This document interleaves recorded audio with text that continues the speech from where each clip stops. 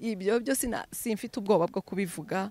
Bakristo mudukurikiye simfite ubwoba bwo kubivuga. Ni bake bashoboka muri iyi si. Kristo yanyeretse, ni naho natangiye kumva ntafite urukundo rukunda aya madini yose. Kubera ko nabonaga abana b'Imana bariho bahapfira. Uzasanga ukamubona, ariko n'ubu utari muri icyo cyiciro. Yego, ntago bishoboka. Gutese kuko nta kintu umuha. Gutese ibintu birakomeye. Imana ya none ni Imana y'inda. Uzi igihe kimwe hari umushumba yigeze avuga ngo abakristo badatanga icya 10. Yego, ngo ni intera hamwe. Oya, umumama ngo afite umwana urwaye cancer. Yego, ngo yaragiye ahantu henshi, urumva? Yaragiye ahantu henshi ngo bamuvurira umwana biranga. Noneho amuzana muri church imwe, ni church nini cyane kabisa, iri smart mu by'umubiri, bya bindi turebesha umubiri. Yego. Baramubwira ati rero nta kibazo, umwana turamusengera. Yego, baramaze se mama, baguciye miliyoni zingahe kugira ngo uyu mwana bamuvure? Ngo banciye miliyoni 50. Baramubwira ati rero tugiye kugusengera. Ati kandi twizeye neza ko uwo mwana wawe agomba gukira. Yego, pe tariko nakira. Oya pana nakira. Aho oya kuko bamaze kumusengera kandi bakaba babyizeye ko umwana ari bukire. Uraduha 25 million. Yesu we. Ibyo bintu biri mu bintu byagiye binzengereza. Ikindi cyanyuma reka bari cyo nsa nkaho nsorezaho, gukora ibyaha mu izina rya Yesu. Zaburi nshya. Yesu bakunze bazamuri cyatwongeye kubasuza mu izina rya Yesu Kristo. Turefuriza amahoro y'Imana ngo abane namwe mugubwe neza aho muri hose. Mwe muri mu Rwanda, abari mu mahanga, mwese nyagasani Yesu Kristo nakomeze kubana namwe kandi abiteho mu byo mukora byose. Nitwa Plaisir ntaganzwa, hanyuma tugize umugisha wo kugendererwa n'umukozi w'Imana. Reka tumwakire kuri Zaburi nshya. Yesu ashimwe cyane. Amen, amen. Nitwa Kaytasire Alima. Izina ry'ababyeyi nitwa Mama Caleb. Ndi umumama w'abana 4, abakobwa 2 n'abahungu 2, ariko abahungu nibo bakuru, dukobwa ni dutoya. Ndubatse, nkaba ndi umukristo. Yego, ndi umugenzi ujya mu ijuru. Yego, Imana bamugisha. Mubarizwa mu irihe torero? Sengera mukuri no mu mwuka tu. Mukuri no mu mwuka niko Kristo yabwiye wa Musamariyakazi. Ngo igihe kirageze kandi kirasohoye yuko abasenga data bose bamusenga mukuri no mu mwuka. Imana iguhe umugisha mwinshi. Tugoye ikaze kuri Zaburi nshya Mama Caleb. Imana iri kumwe natwe muri kano kanya, ariko reka twongere tubwire mwuka wera yuko tumuhaye ikaze kugira ngo aze gukora icyo yagambiriye gukorera imitima y'abantu bose badukurikiye. Imana data twese mwiri mu ijuru mu izina rya Yesu Kristo, ndagushimiye kandi ndaguhimbaje ngo wayicyubere kuko uragikwiriye, kandi ngushimiye cyane yuko watugiriye icyizere ukabona ko turakwizera ukatugabira umurimo wo kugabura ibyawe. Ngwino bane natwe rero, reka udukoze ikara ryaka ku munwa, udushurire Kristo, tuvuge tuvugishijwe nawe, kandi umwanya tuze kumarana n'uyu mukozi w'Imana uze ku mwanya w'umugisha kandi umwanya wo gutabarwa no kubohora ababoheshwe n'umwanzi Satani. Bane natwe kuva dutangiye kujya dusoje mu izina rya Yesu Kristo. Amen. Ndagira ngo nguhe ikaze. Topic wifuje ko tuganiraho ni gake umubyeyi nkawe. Umubyeyi nkawe physically, umuntu akwitegereje,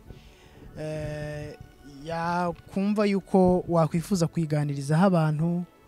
Nanjye numva mfite amatsiko yo kuyumva, ngira ngo abadukurikiye no babona iki kiganiro gishobora kuba kimazeho umwanya ntibagire ngo nanjye nabyumvishijeho, ahubwo mfite amatsiko yo kumva icyo Imana ashyize ku mutima wawe. Ni karibu rero. Yesu ashimwe cyane. Ahimbazwe. Iyo topic rero iyo ndebye muri iyi minsi, yego, mbona ari nacyo kintu navuga ngo kiri urgent, nicyo kintu cyihutirwa twakabaye kuba, yego, tuvuga mu minsi ya none kuko nicyo giteye inkeke yego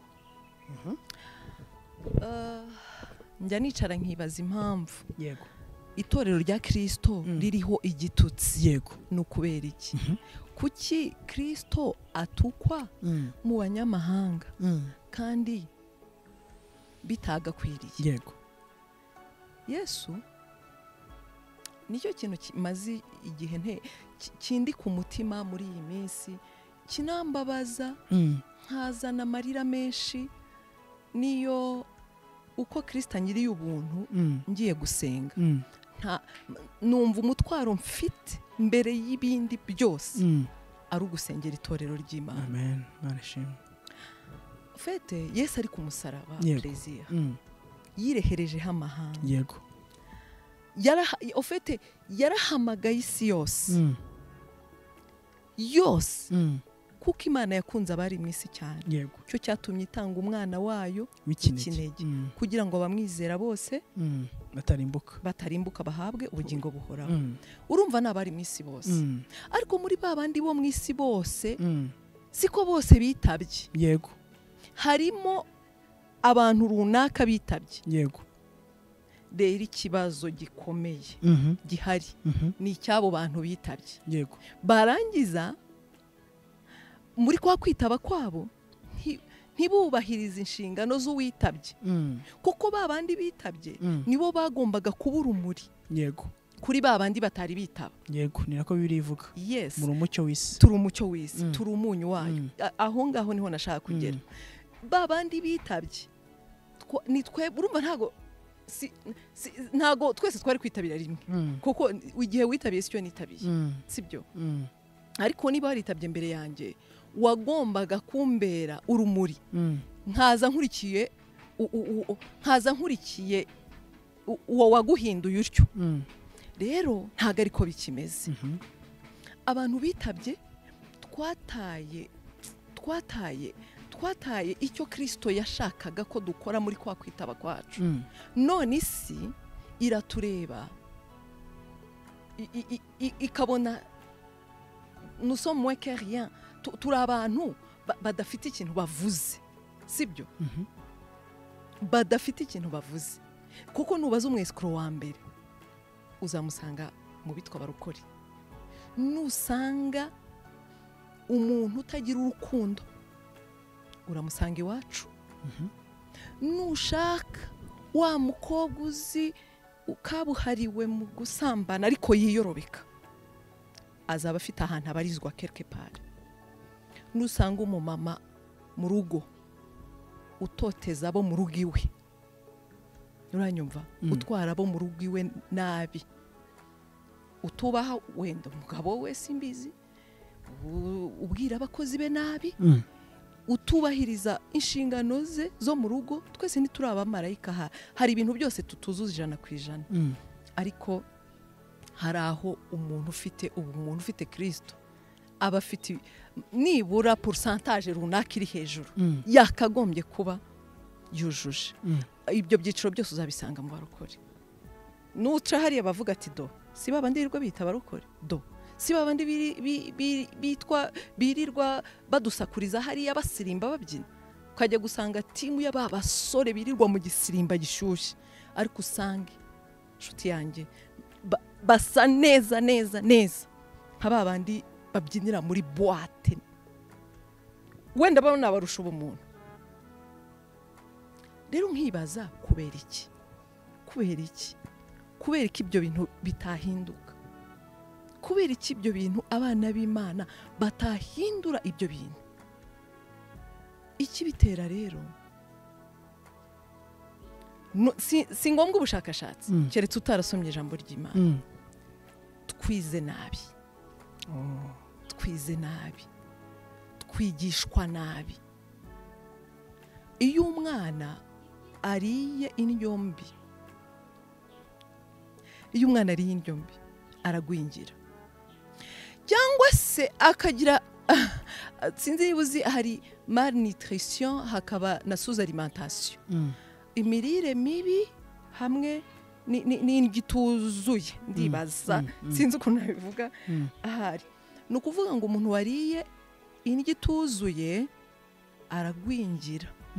Noneho niba indyo ituzuye n'uwagize imirire mibi, hari igihe afufumanga ukajya ubona umuntu arafufumanze ariko nta kintu afufumanzemo, ukazabibonera ku musatsi we warabye, sibyo? Cyangwa ukajya kubona umwana arafufa inda yabyimbye. Nuko rero twimereye muri iyi minsi. Ubuse wowe ntufite aho ubarizwa cyane, urahafite n'abandi nanjye narahagize, wenda ubu ngubu nibwo harimo ukuntu bisa nkaho biri kungora kubera ibyo ndeba, sibyo? Ariko ibaze kuba umukristo yatendinga church, buri ubaze n'umubare w'abantu bariho baboneka mu minsi ya none. Mu minsi ya none abenshi n'abakristo bisa nkaho wagira ngo bigezweho, sinzi niba utabona ukuntu kwitwa umukristo bigezweho. Abana b'abajene b'abakobwa, jewe nitwa runaka na runaka, nsengera ahantu quelque part, sinshaka amazina kuyavuga.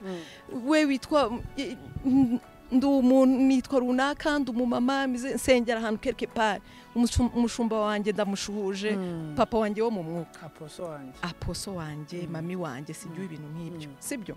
Ariko ukareba koko uwo muntu ukubwiye ibyo, sibyo? Wareba imigenzereze n'imivugire ye, kavuga ati se aho hantu arerewe bimeze gute? Aho bamugaburira ibiryo bimeze gute? Byo mu mwuka ariko nibyo mvuga. Yego. Ese ashimwe. Ahimbazwe. Rero abatugaburira, hari ikibazo gikomeye cy'abagaburirwa n'abagabura. Yego. Abagabura ntibitaye ku bana bagaburira, ntago babyitayeho rwose.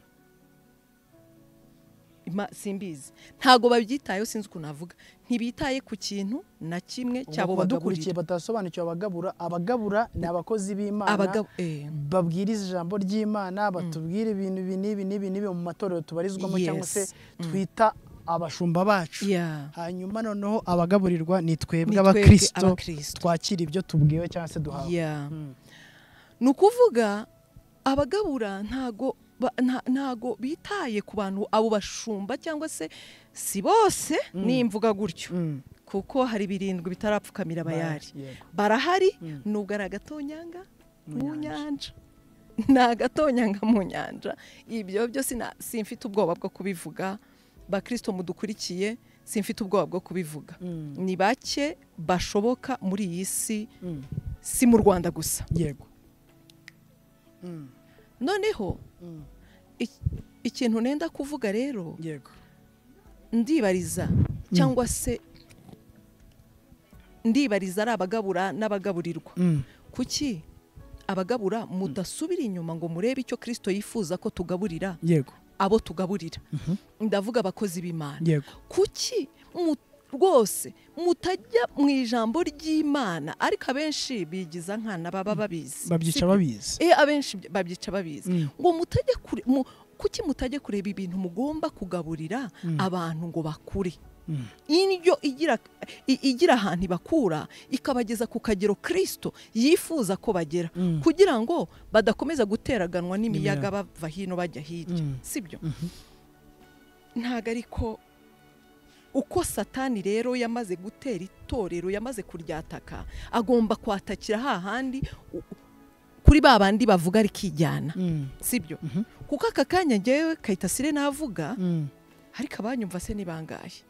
Abenshi bumva ko abantu bakunze kuvuga ibinyuranye n'ibyo abantu bumva mu nsengero zabo, babita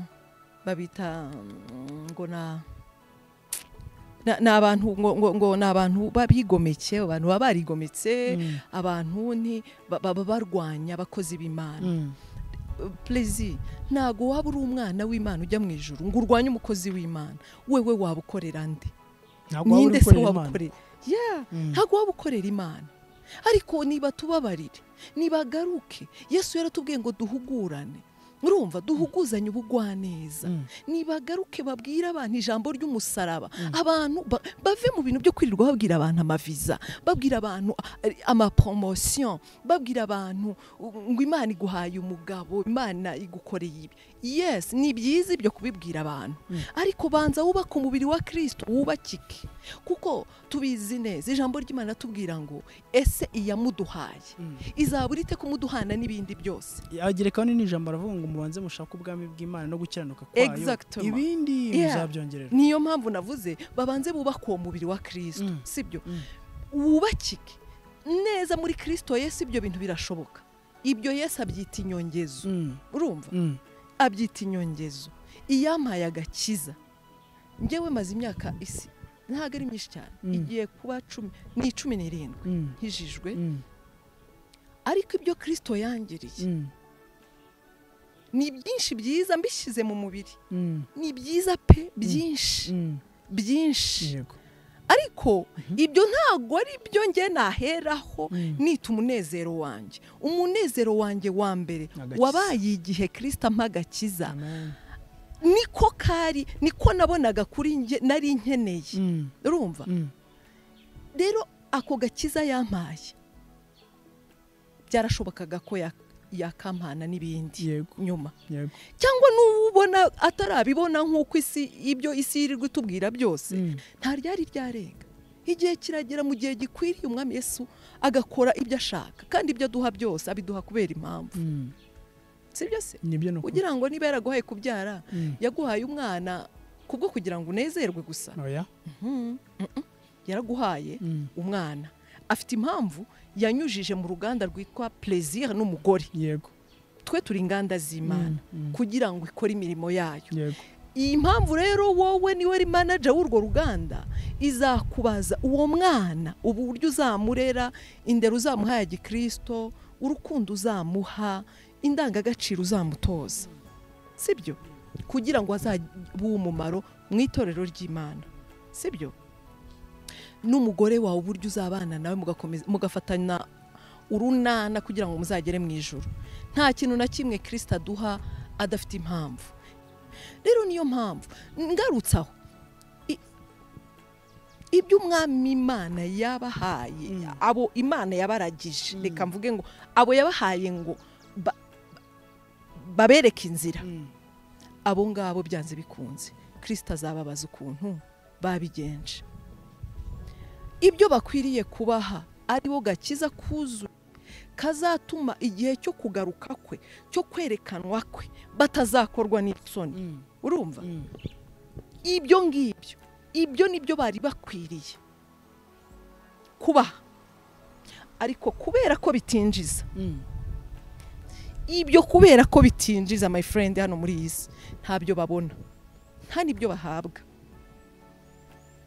uzumva hari igiterane runaka cyo gushima Imana imirimo yakoze muri 2020 combien urumva tuvuga utsiti muri 2024 imirimo yose yakoretse induru buzavuze mu mantuza hirya no hino mu nsengero zisoza umwaka uzasanga amasengesho yo gushima ariko shahu niwumva hari umuntu wagurutse agashima ngo ndashima Imana yuko abantu 10 nabangahe bakijijwe muri uru rusengero ibyo bintu biragoye ibyo nta hantu byabaye urumva cyangwa umuntu haguruka avuga ati ndashima Imana ko muri iyi myaka yose yashize narinjije mu buryo bw'umwuka none ndashima Kristo ko iyi minsi 3 ya nyuma hari ukuntu umwuka wera yansanze aranjijura nongera kubona Kristo mu yindi dimension ibyo bintu ntago wabibona sibyo Plaisir uzumva umuntu avuga ati nari narabuze biza Imana iza nabyo si bibi rwose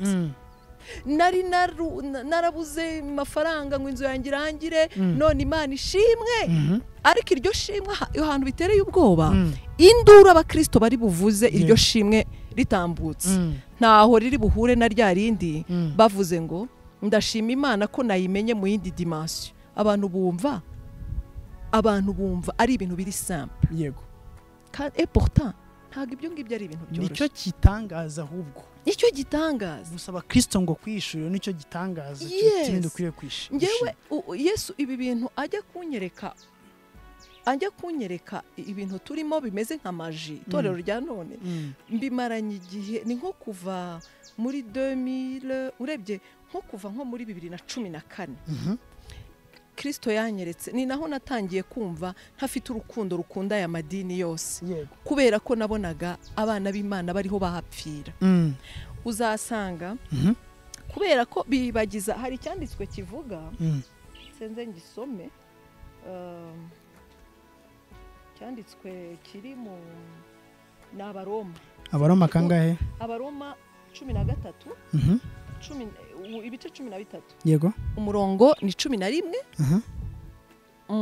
kugeza kuri 14 Abaroma ibice 13 umurongo wa 14 haravuga ngo mbere kuri 11 haravuga ngo nuko mujye mugenza mutyo kuko muzi yuko igihe cyo gukanguka gisohoye rwose dore agakiza kacu karatwegeye kuruta igihe twizereye ijoro rirakuze burenda gucya nuko twiyambura imirimo y'umwijima twambara intwaro z'umucyo tugendana ingeso nziza nk'abagenda mu mucyo tutagira ibiganiro bibi tudasinda tudasambana tudakora iby'isoni nke tudatongana kandi tutagira ishyari ahubwo mwambara umwami Yesu Kristo kandi ntimurwaho imibiri yanyu ngo ibone uko ikora iby'isi icyo nicyo Kristo dushakaho ikindi rero abantu ntago bari kubona yego isi turi kwinjiramo hari ibyanditswe banga gusoma cyangwa se banabisoma ntibashake kubyinjiramo imbere binjire mu buryo buri deep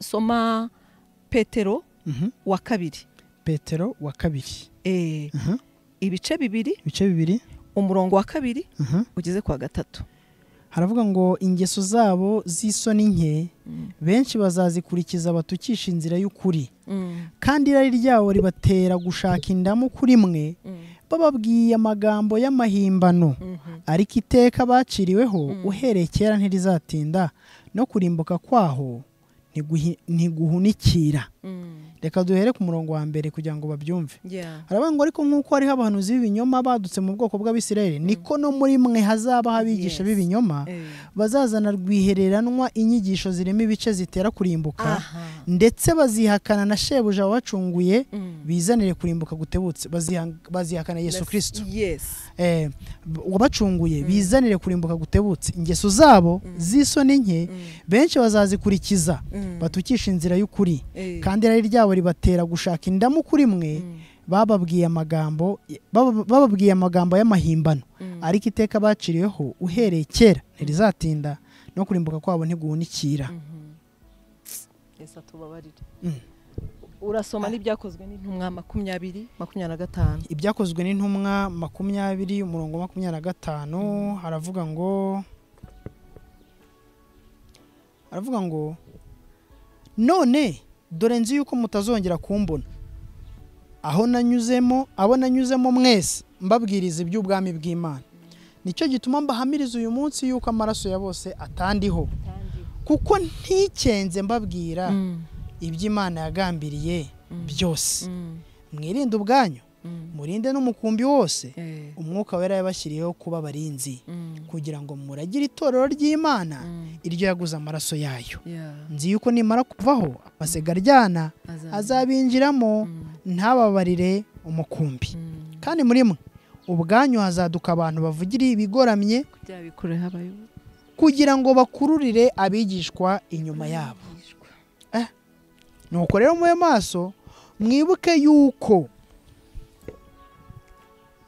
yuko namaze imyaka 3 ndahwema ku manywa na nijoro guhugura umuntu wese muri mwe ndira kandi none mbaragije Imana n'ijambo ry'ubuntu bwayo ribasha kububaka no kubahana ibiragwa n'abejejwe bose amen urumva Paulo nta na rimwe atigeze ariko akubwira ibi bintu nk'ibyo turiho tubwira itorero ry'Imana ariko hari no kare kanavuze nka semo avuga ngo sinigeze nifuje ikintu cy'umuntu wese exactement ari ifeza cyangwa izabu cyangwa imyenda mu yandi magambo amafaranga ubwanyu muzi yuko aya maboko yanjye ariyo yankenuraga ibyo nkeneye nabo twari turi kumwe ngo nashakaga uko nishakira imirimo intunga nabo twari kumwe nababereye icyitegerezo muri byose yuko ariko namwe mukwiriye gukora imirimo ngo mubone uko mufasha abadakomeye no kwibuka amagambo umwami Yesu yavuze ati gutanga guhesha umugisha kuruta guhabwa. Amaze kuvuga atyo arapfugama arasengana nabo bose bararira cyane. Pawulo bamugwa mu ijosi baramusoma cyane cyane babajwe n'ijambo yababwiye yuko batazongera kumubona, nuko baramuherekeza bamugeza ku nkugi. Nawe unyumvire wumvishe Bibiliya avuga ngo tujye tubwirana ibihwanye n'inyigisho nzima, twigishanye ibihwanye n'inyigisho nzima. Yego. Ubundi abakristo bakagombye kuba gospel yabo ari uku nguku yakagombye kuba imeze. Yego. Umukozi w'Imana Pawulo sinigeze mbona iyo nsomye Bibiliya simbona umuntu waba waravunitse nka Pawulo mu itorero fete mu itorero rya Kristo. Ureba ingendo uriya mugabo yakoze ava hajya aha yarari hasezera itorero ryo muri Efeso, urumva? Yego. Ari kubabwira ati nasize mbabwiye gutya narabahuguye sinigeze mpwema narabahuguye ndira umunsi ku wundi mbabwira ngo mwigisha abantu cyangwa namwe mujye mwiga gukoresha amaboko yanyu kugira ngo mutazagira umuntu muremerera, mutaremerera abantu, mutaremerera itorero. Yes. Cyangwa umuntu ikintu cyari cyo cyose. Yego. Yaba ifeza cyangwa izahabu. Kuko yatwigishije gukora we ngo ntiyahemye kubigisha ko nawe plutôt kubereka kubabera urugero ko nawe yakoreshaga amaboko ye kugira ngo abone ibimutunga. Ariko je te jure ntushobora kuba mu itorero rya none niba ushaka kumenyekana muri church nuko ugomba gukoresha imbaraga mu buryo bumeze gute bwa kashi. Oya ibyo gukiranuka cyane ntago bibareba. Ibyo gukiranuka nta kintu ufite ibyo ntago bibareba, sibyo? Zana amakaro. Ibyo kuba ufite ngo discipline sijui nini ibyo ntibibareba, sibyo? Ugomba kuba uri umukristo witanga rwose mu buryo bufatika, uzi kwereka mushumba ko waciye bugufi cyane wagiye munsi y'ibirenge bye. Niyetsamura uvuga turakire. Ibyo ni ikinyabupfura ntacyo bitwaye. Ariko nakubwira ati Plaisir ngwino duhurire convention center uze wirukanka kandi ari wowe ugomba no kumugurira ikawa. Yes, urumva? Navuga ati hari igikorwa runaka witangemo mbere, aho niho uzaba umukristo wemewe, aho niho uzapfusha ugatabarwa bikomeye. Niho uzajyana anniversaire z'umwana ukivuka mushumba umubone, sibyo? Cyane azanasengera umwana. Asengera umwana ni umwana azarwara ukamubona. Ariko nubu utari muri icyo cyiciro ntago bishoboka. Gutese kuko nta kintu umuha. Gutese ibintu birakomeye. Imana ya none ni Imana y'inda. Mwami Yesu natubabarire, Yesu Kristo natubabarire. Noneho ibyo ngibyo abapagani babireba sasa babona turi ibikise, turi ibintu bwa buryohe bw'agakiza, aho abantu bari bazi ngo nujya kwa runaka uraruhuka umutima urumva uruhutse. Atese uribuka ukuntu hambere hashize nubwo aho hantu ugenda wenda bishobora kuba byarabaye ntarakizwa, ariko ngo hari igihe bavuganga ngo kwa Murokore. Aho hantu abantu bakaba bazi ko nibagera kwa Murokore ariho umuntu ushonje ari bujya gukomanga bwa mbere cyane, ariho wa muntu abantu batari bwemere gukingurira muri quartier akabaza ati nujya hariya ndaharara uko byagenda ndaharara baranyakira. Ukabuzi ko ni wa muntu ufungurira abapfakazi indushi zo muri quartier ariwe muntu uziyoragura zose. Ba Murokore bo hambere. Ariko simvuze hambere, sinzi ngo ni hambere haryari niko numvaga. Ariko none kamvuge none niko twakagombye kuba. Nta munsi baracyahari nubwo batagaragara. Yego, abahari Imana ibaha umugisha barahari pe. Nuko nyine riri mu ibanga. Ubize ko riri mu ibanga. Ariko ndasaba umwami Yesu ngo ryongere rishining, ryongere tube itabaza nkuko Yesu yabivuze. Urumva? Hari ijambo hano Kristo yavuze. Ni riri muri usome muri Abafilipi 2:14. Abafilipi 2:14. Reka dusome mu izina rya Yesu Kristo. Abafilipi 2:14 abantu bajya bihangana tuzatuta twihuta haravuga ngo mukore byose mutitotombana mutagishanya impaka kugira ngo mutabaho umugabo cyangwa uburyarya mu babana b'Imana batagira inenge hagati y'abiki gihe kigoramye cy'ubugoryi abo mubonekeramo nk'amatabaza mwisi. Urabyumva? Yego. Ngo tube abana b'Imana batagira inenge muri iki gihe cy'ubugoryi. Yego. Kigoramye. Kristo yarabizi ko igihe kizagera. Iki gihe nanjye turimo mbamo nari igihe cy'ubugoryi. Ko kigoramye. Surtout muri bene data. Yego. Ibyo Kristo abonamo nko gukiranuka, ibyo abonamo nko kwera, bo babona ntacyo bivuze. Yego. Ahubwo uko isi ibona niko natwe tubona. Yego. Et pourtant ntago ari ibyo. Plaisir ntago ari ibyo. Yesu atubabarire. Yesu atubabarire. Abashumba nibongere bashumbana umutima w'urukundo. Bareke kwirirwa babwira abantu ibyo sinavuga ngo nibyo ubupfapfa. Ibitabafitiye akamaro mu buryo bw'umwuka. Urumva? Babatunganye babamurikire Kristo ari bazima.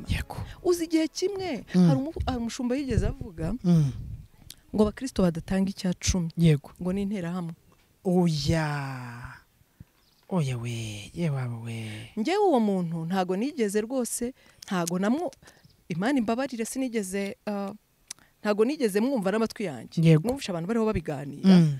Bari kuvuga ngo yaricaye arababwira igihe kimwe ngo abakristo ngo badatanga ngo icya 10. Ngo ngiye mbageranya n'intera hamwe. Uranyumva? Ngira ngo ahari muri iyi minsi sigaye mbona ibintu byose ari ukuregana. Iyo haza kuba icyo gihe telefone ziri codinga zari kuba zihari, ngira ngo ahari bari kumuri codinga bakamurega hari simbizi. Urumva sigaye mbona histoire zo kuregana zaradutse ngo runaka yavuze ibi runaka yavuze ibi. Ariko urumva niyo bamuregani bari kuba muhoye usa. Can you imagine? Urumva? Icyo gihe nanjye yigeze avuga ibintu igihe kimwe yari yimitse umushumba yariho yimika ngo abaprofete. Muri Kigali aravuga ngo ntiyakagira ikindi mwitaho ku mukristo. Umukristo afite uburenganzira bwo kujya ahantu hose ashaka. Umukristo cyakoze nazajya agera muri church yawe. Ujye umukura mwayintebe. Ati intebe nahaguruka agasohoka ntago azayijyana. Yasize ayintebe. Ugerageza kumukuramo ikintu gifatika. Yahize akagenda. Ni ikinyabiziga ndakumirwa. Urumva? Yego. Ngaho uri imbere y'iteraniro. Uriho urabwira abantu ugereranya umukristo nk'ikinyabiziga ndakumirwa. Urumva? Wowe nazi ikintu ugomba kumurebamo, ni ikintu ugomba kumukuramo. Yarangiza akagira gute? Akagenda. Urumva kugenda kwawe ntacyo bivuze. Igihe azi ko ari ikintu yakukuyemo. Yego. Urumva rero ino abigigishije n'abari marasengera. Abari gusengera ari kwimika umuntu. Aramubwira ati ibintu byose bindimo mbigukwikiyemo. Nibaza ntese koko niko iryo jambo barivuze ari kumwimika. Ndavuga ariko Mana nk'ubu koko abantu batarakizwa bariho batureba barabona turi mu ihe filme turiho turakina iyihe mikino. Urumva? Ntago bikwiye. Abana b'Imana ukuntu twari dukwiriye kumera. Nukuvuga iyo usomye muri iyi minsi uzareba. Reka tube turetse no gusoma ibyanditswe byinshi kugira ngo ducunguze uburyo umwete. Oya nibizu tubwire tubisome nta kibazo nta kitwirukanse. Erega ubu ngubu turi mu gahe turacyafite amahirwe yo kuvuga ukuri. Hari ikizagera umuntu abatakibasha kuvuga. Reka duprofite n'ukuri. Yego. Reba uzareba mu minsi ya none inyigisha abakristo bakeneye kumva. Yego. Ziba zisekeje kandi nabigisha babigisha. Birambabaza cyane Mana. Uzacunga muri iyi minsi abantu oriye kuvana amaso ngo barebe uwo tuguye Bibiliya tubwira ngo turwanye Satani nawe azaduhunga. Ariko abantu ntago bariho barwanya Satani ahubwo bararwanyana hagati yabo. Uzumva insengero nyinshi bakunda kwigisha ngo Imana ni kugirira neza. Abakwanga bazakorwa n'isoni. Bazamwara. Bazahekenya amenyo. Ngo ubu ngubu hari abantu batubona dusa dutya ngo bakiba ngo umutima ukabarya. Urumva? ngo ariko Imana hari ngo ariko Imana ngo nibemere ko ari cyo gihe dusohoyemo ngo bumve biyakiriye ngo bihangane gutyo rwose can you imagine ubwo urumva nk'iyo gospel rwose ishobora kugeza umuntu hehe umugenzi ujya mu ijuru uwo muntu atandukaniye n'utaramenya Imana exactement wowe urabwira umuntu ese Plaisir usibye ko ufasha Imana ukayishyira mu matiku yawe ariko ubundi ayo magambo ntatandukanye n'abapagani ahubwo si Imana niba ishaka kugira neza wewe mwana w'Imana Imana ishaka kugira neza ngo banzi bawe bimanike cyangwa ahubwo abantu barebe kugira neza ko Imana yawe nibarangiza bayihindukirire bayiramye niki cyatumye se Yesu bamubamba igihe yari ari ku musaraba yabwiye data ngo bababarire kuko batazi icyo bakora niki se cyatumye Stefano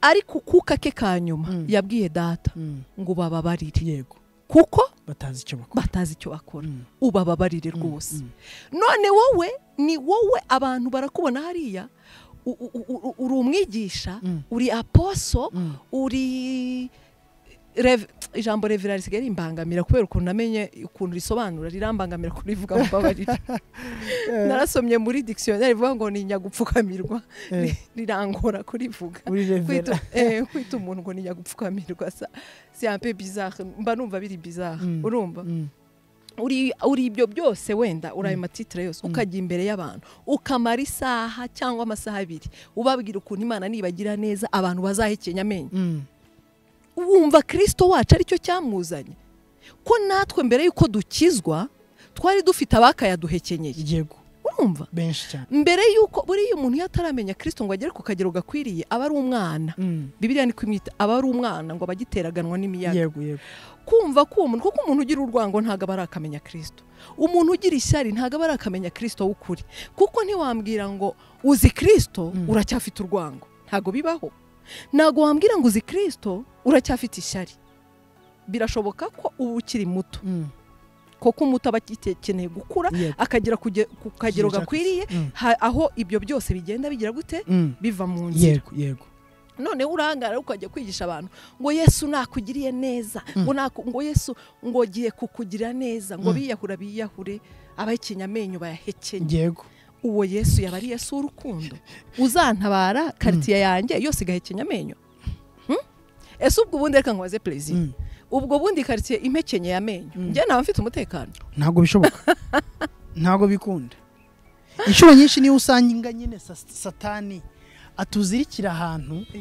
akoresheje yitwaje izina ry'Imana ku buryo abantu no kuhava bizakugora exactement ntago Kristo yangirira neza kugira ngo abanzi banjye bahekenya amenyo nukungirira neza kugira ahubwo babone kugira neza ku Imana yanjye bayihindukirire n'ukuri bayiramye bayihe icyubahiro sibyo bayihe icyubahiro ugati y'Imana ati kumbe bya bintu wa muntu yabagamo ya majoro yararaga bya bintu resultat ni koko yo bwa bundi ni Imana koko urumva ngo bahindukirire iyo Mana bayiramye sibyo bayihimbaze ariko umuntu akubwira erega umuntu akavuga ati he ukabona erega bavuzije induru nk'iyo umuntu ari kuvuza ibyo bintu haleluya ziba zabaye nyinshi bakavuza ibikobwa amafirimbi urumva ngo batangire bitoze hari umama duheruka gusengana c'était vendredi hari kwa gatanu turi kuvuga ku bintu nk'ibyo nabwo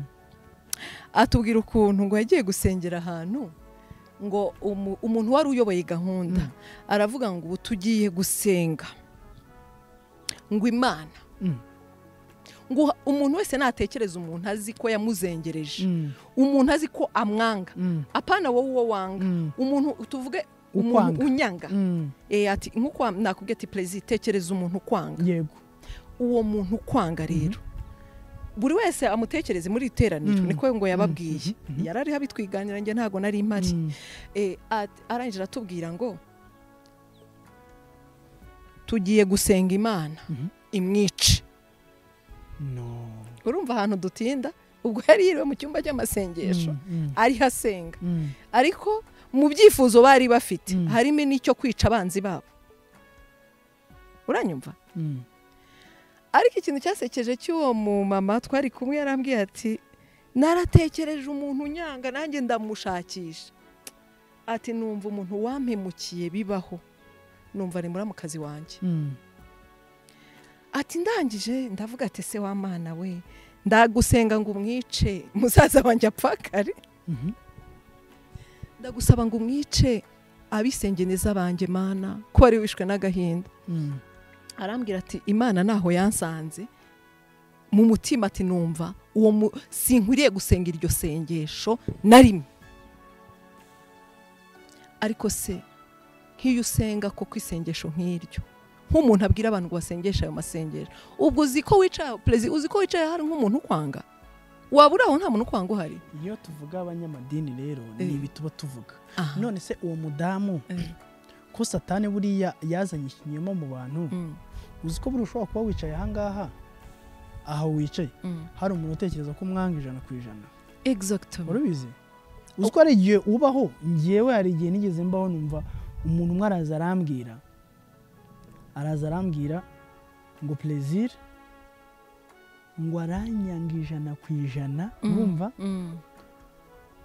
ngo ntaba yifuza ko ngo yagiye no kundogesha mu bapfumu ibaze uri kubyumva ibyo biri mu mutwe we urumva mu by'ukuri abaye yarasengeye aho hantu yahita ajya kunsengera mu yandi magambo rero uwo mudamu nawe aho hantu yagiye gusengera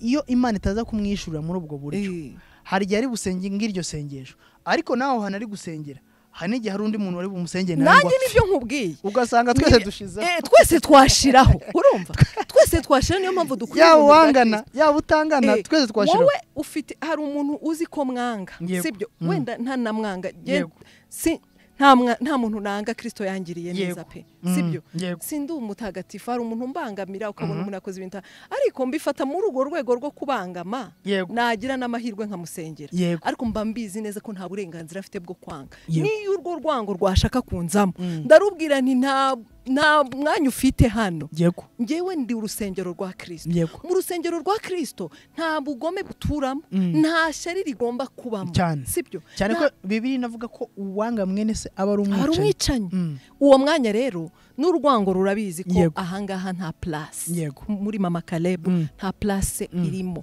y'urwango rero nkavuga nti nusenga iryo sengesho nundi akari gusengera twasanga twese twapfuye twashize urumva atari ubupfapfa dukererwa mu bidafite umumaro umuntu akirirwa simbagurika umunsi wose yataha ngo nafashishwe sibyo ngo nafashijwe cyane ngo yafashijwe ngo babigisha ijambo ry'imbaraga shakira imbaraga ari muri iryo jambo sasa ngo twagize umuntu agataya saraye urabize abanyamasengesho abafite ijwi rya saraye umuntu atahane yabize n'icyuya yabize icyuya ngo yasenge abajyaga twigeze kujya gusengera ahantu kwirebero cyo gihe bari bakijya kuhasengera dusanga umuntu yatwaye imisumari n'amabuye sinzi abantu yagiye ngo kubambayo kubita yabamba barunaka umuntu akagenda ku giti akajomba ngo ari harabamba runaka arakubita ajomba sibyo can you imagine ugateshwa ibyo wari kwirirwa ukora byakungukira byakugira ukirirwa imbere y'Imana ibari imbere y'Imana uburi bari ya satani simbizi ujomba Plaisir ujomba mama Caleb ngo Imana ntagatera imbere ntakagire gute ntakagire nayo masengesho twirirwa mu bupfa ariko rero abantu rabarenganya bize nabi ariko usibye ko nabo nta excuse bafite twahawe ijambo abantu ni bakeneye gusoma ijambo ry'Imana the Bible mu Baroma haravuga ariko nanone aravuga ngo se abantu bazamenya ukuri gute nta wakubabwiye nese bazababwira gute nyine nta muntu wababwirije bazabwiriza gute se batasomye ubwo urumva yuko twebwe rero twaba turi aba victime twebwe aba Kristo kuko ntago baba batubwiye ukuri ntago muri ba victime ntago muri ba victime kuko hari ibintu twahawe Yesu hari navuga ngo wiringiye umwana w'umuntu avuma hari aho ijambo ry'Imana rivuga kenshi ko tugomba gukura amaso ku bantu tukayahanga Kristo urumva dufite ijambo ry'Imana sibyo dufite umwuka wera kandi Bibiliya uzareba ukuntu uzasubira inyuma usome mu byakozwe n'intumwa abo bitaga abakristo b'iberoya abakristo b'iberoya icyo kintu nta hantu namwe njye kuvuga ubutumwa bwiza ngo ngere ntakivuze Paulo intumwa ya Kristo yaragendaga akababwira ibyandi akababwira akazingura n'imizingo y'ibitabo akababwira ibyo yahishuriwe n'umwuka akababwira ariko ngo yamara kugenda cyangwa se wenda babikoraga kiri aho ngaho nabo bakajya kwisomera mu byanditswe tugomba gusoma bakareba niba ibyo yababwiye ibyo Paulo yababwiye bihuye n'ibyo birivuga uranyumva niko twakagombye kumera nawe se runaka arakubwira ukamira runaka akakubwira ukamira ngo ubwo ari aposo yabivuze ngo nibyo kuko uri munsi y'amavuta ye yego uri munsi y'amavuta ye ibyo akubwiye byose uraza kumva meretse kumva avuga ko yaba bataza kumva ijwi rye reka mvuge nsubiramo ibintu yavuze aravuga ngo kandebe kuri WhatsApp baza kumbwira ukuntu ibyo bintu cyangwa se kambivuge mu magambo yaravuze ngo wowe niba uri munsi y'amavuta yanjye uri umwana wanjye ndi papa wawe mu mwuka ntago wemerewe gukurikira umwigisha runaka utabanje kumbaza ibaze n'ukuri kose ntago wemerewe gusoma ibitabo utabanje kumvugisha ngo ubinsabe numva ngo nta kintu na kimwe ugomba gukora kiri spiritual utabanje kumunsi yumvira ukuntu rero twamaze kwiremamo ibice kandi no umuntu ukomeye n'umukozi w'Imana ukomeye cyane nicyo kikwereka rero ko iyo Mana bakorera ugomba gushiraho point d'interrogation ugomba gushiraho akabazo ni gute umubiri wa Kristo wirema ibice kandi urebe uburyarya bw'itorero rya none iyo bahuye bari mu ma conference bahuye abakozi b'Imana bose bo berekana ko bemeranwa yego ko bakorera umugabo umwe ariko bajya buri wese yongeye ko avuga ngo iwacu aha mu icace runaka mu icace hano runaka akakubwira ati ahari nabo nzi urumva reka ngo urugero hari umusore kera yigeze kundabagiza yego yasengeraga mu itorero rimwe gutya nanjye nasengeraga mu rindi mbashaka kuyavuga yego noneho rimwe turahura ngiye mu rugo hari Butare yego nari naje Kigali gusura grand frère bari banaturanye babaga mu rupango rumwe yego yarakiri umusiribateri bose barabasiribateri noneho ubwo ngubwo bimwe mu bintu byatumye mwibazaho rero mu buzima sinkunda abantu sinkunda umuntu uba umunyedini ngo akabye kuko amaherezo bigutwara mu nzira itari ya Kristo yego aravuga ati ndamubaza turahura mbona yababaye ari gusuza imitima bari gusuza umutima namwe se wabaye ikimuvandimwe ngo cicika ngo nababaye nese kubera iki ngo umuntu ngo hari umuririmbyi wacu yababaje Daddy ngo yamubabaje cyane nese byagenze gute uzi ko ngo agiye kwimariya ngo ariko agiye kwimariya n'umuhungu ngo utari wo kuri cace yacu nese numva birancanze none se uwo muhungu ntabwo akijijwe arambwira ngo arakijijwe yego arakijijwe none se niba akijijwe ikibazo kiri ngo ngo ikibazo ngo nuko ngo atazimariya ngo agume muri cace y'iwacu yego azahita ajya gusengera aho ngaho ngo niho azakoresha umurimo niho azakomereza umurimo urumva umukobwa yari umuramyi cyane uzwi kabisa n'umuhungu nawe yari umuramyi nawe mwiza cyane wo muri iyo cace yindi bahuye nk'abasore n'inkumi bakijijwe rwose abana barakundana bahuza umutima bemeranya kuba umukobwa yumva agomba nta kibazo yakurikira umuhungu muri cace yose ni amacace yarameze kimwe ariko igikuba cyari cyacitse muri iryo dini ngo umukobwa wabo ngo ingabo bitoreje iragiye arababara can you imagine ni nkuko so baza kumusaba umukobwa ubundi ikintu kiriza umubyeyi reka mvuze w'umumama ko yashingiye umukobwa ni emotion urumva arashingiye no kuba mutandukanye nawe kazamo ariko nanone abayishimiye ko umuryango uba wagutse sibyo ntago itorero ry'ibunaka ryakagombye kugira ikibazo ngo batahanyemo umugeni. Ubwo urumva ibyo bintu koko byakagombye kuba ikibazo. Nabo bakorera umwami umwe nicyo kibazo. Yego, aho niho hahita hakoreka ko harimo akabazo. Ikindi ni ikikwereka se niba bakorera umwami umwe ni iki gituma ko kantu kazamo. Niba koko barera ayo makouple ngo bazayamurikire Kristo yuzuye. Ukabera mu itorero ryacu mbarizwamo. Iyo ushingiwe muri ndi torero ubuguye. Uguye. Uvuye mu myizerere rwose y'abakristo, iyo ugarutse ugomba kujya mu iteraniro ry'abera ukabanza ugasaba imbabazi. Kandi ahantu ubushingiwe muri iryo torero rindi, iyo baganira bisanzwe bavuga ko bose ari abakristo. Ariko none iyo ugiye gushingirirwa aho ngaho iyo ntuze yarancanze kabisa. Oya, uburyarya bwe mu itorero rya none burakabije, buteye ubwoba. Ariko niya Mana y'indana kubwiyubaka kanya tutabona ukuntu tuyidevelopa ngo tubijyemo cyane kubera umwanya. Ariko reka nkubwire, wowe nturebe iryo ngiryo uri kuvuga, hari irindi ryarishamikiyemo, hari itorero ryavuye muri iryo ryanyu ngo nimvuga agashyamba uraza kumva iryo ari ryo. Nigeze kurimenya kubera ko nigeze hari umwana nigeze kuhashingira. Menya ama principe n'umwana wo muri famille. Bo rwose ni ari ugusaba. Tuvuge nk'ubu ufite niba warabyaye umukobwa. Nibaza kugusaba umukobwa wawe. Wowe Plaisir ni wowe uzabakwe. Ni wowe uzabasangwa abazagufasha gutanga umukobwa wawe, ni wowe uzumusaza uzakoresha. Ibyo si afere y'umuryango. Noneho bo ntago bashaka ko nabo basaza haza abantu batara mu itorero ryabo. Baraza bakuzanira abasaza bari buze ni ukuvuga ngo abashyitsi n'abasangwa barava mu itorero rimwe. Noneho saho byagarukiye gusa. Narinzi ko ari twe turi bwikorere n'ibintu bya service mu rugo. Ngiye kubona mbona baratubwiye ko n'abantu bazakora service nabo bagomba kuva muri church yabo. Ibaze n'ukuri. N'abakobwa bagomba kwambarira umugeni. Uwo mugeni nabari umunabe ntibamukenyereye. Ofete twicaga gutya.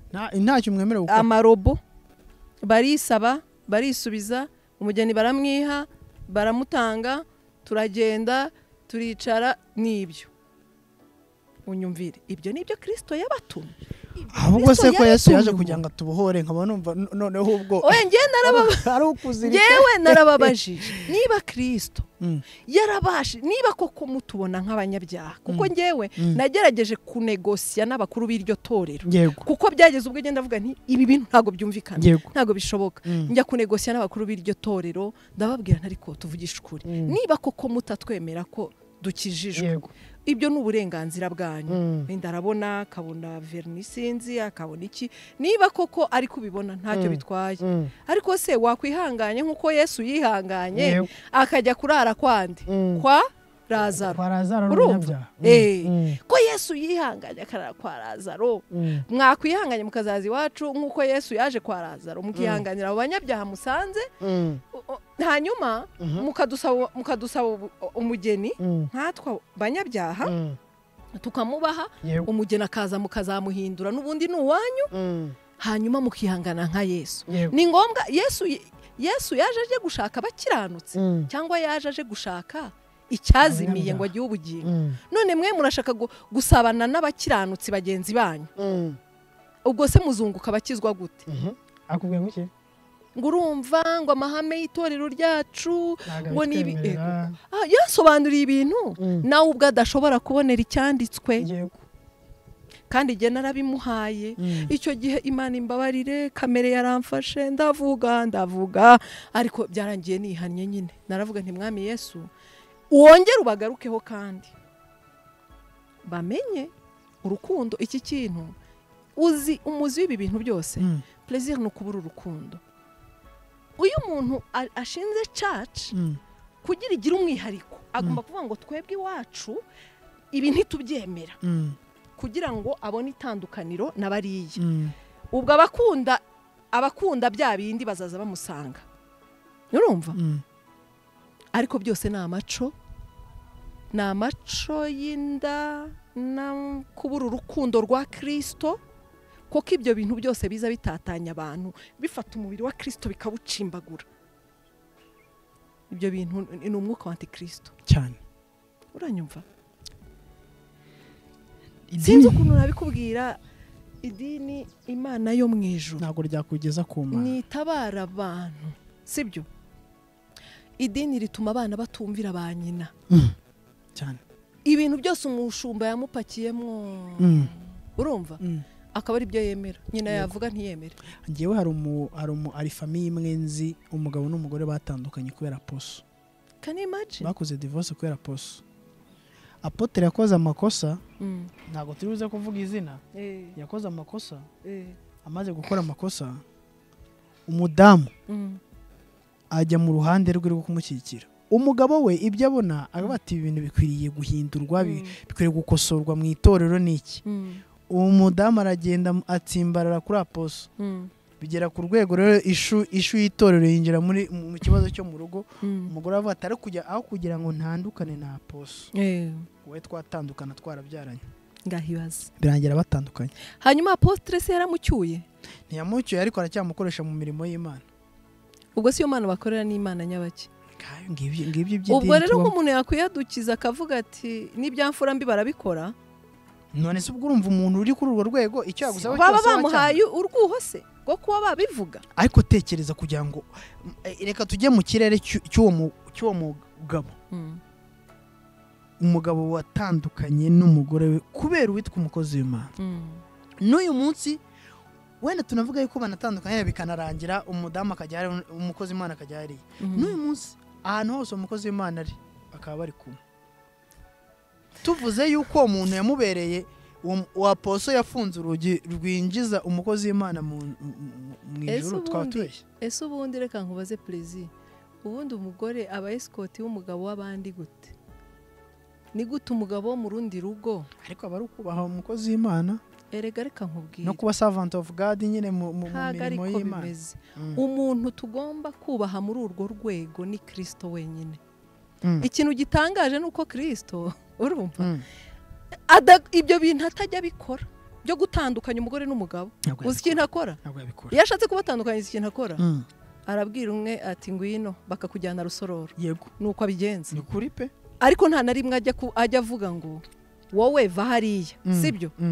Va hariya. Niyo yabikoze ari igihe aguhungisha. Ushobora kuba guhungisha uwo mugabo w'amahane, uwo mugabo w'umupfapfa cyangwa uwo mugore w'umupfapfa, iyo ari we wabihurije. Yego. Iyo ari we wabihurije. Yego. Ashobora kubwira ati bugiye hirya gatoya uhunge Plaisir mbanze mushire ku murongo atazagutema. Yego.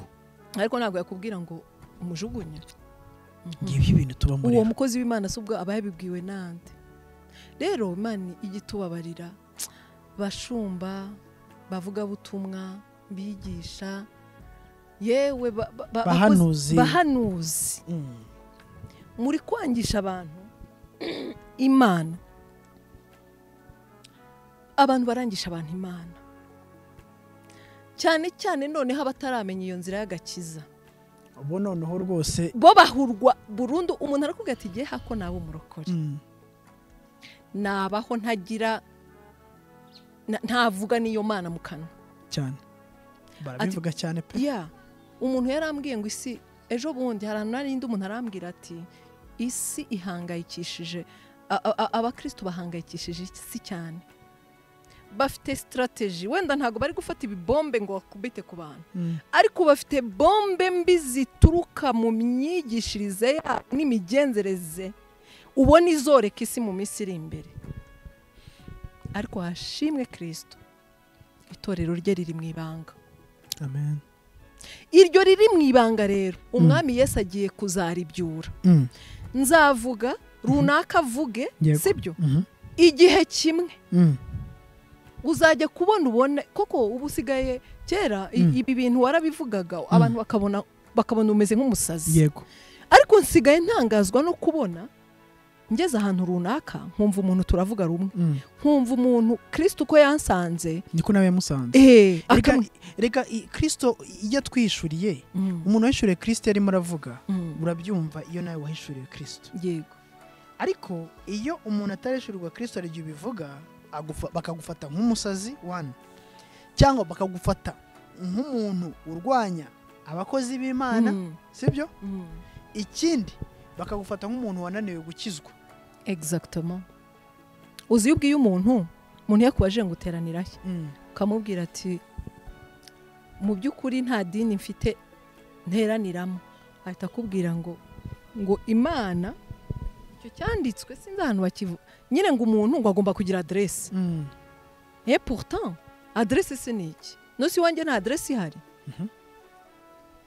hari udaterana uko byagenda kose ntubura igihe uhura n'abera mu gaterana mu kazi kandi rero kuba bera bahuye si ngombwa bahura ahantu afite izina handitseho sinzi hori church runaka cyangwa sinzi ya mazina yose ntago ari hari abera bateranira ziriya ni inzu z'amateraniro hariya ni ahantu si unavuga hariya si insengero ziriya ni inzu abantu bahuriramo kuko igihe wasiba buriya usibye ngo hariya uhasibye ukasibaho ririya zina riba rihari reka mvuge ngo hori church ukahasiba wanze ukandika ngo amata na fanta bikonje abantu bazagenda bayanywe barye ntago hazaba ari urusengero cyane rwose nugenda nuje guhashe primus ishusha abantu bazayinywa kuko nagiye mbona Kimironko hari ahantu habaga hari amacaca mu gitondo hakaberamo noza service runaka z'itorero runaka nimugoroba akabari kagakora cyane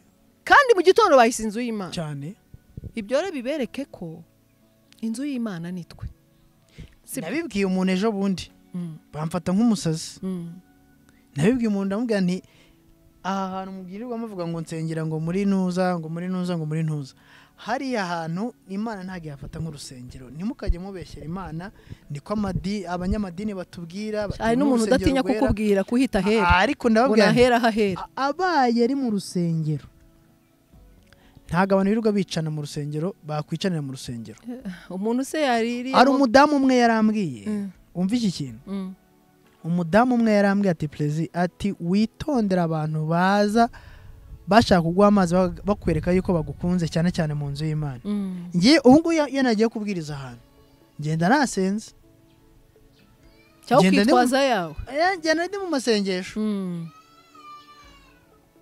arambwira ngo abarozi ntibakiroga kwa kundi umuntu arogwa muri bwa buryo nyine bufatika asigaye agenda agafata ikintu bita supaguru urayireba yarangiza agafata icupa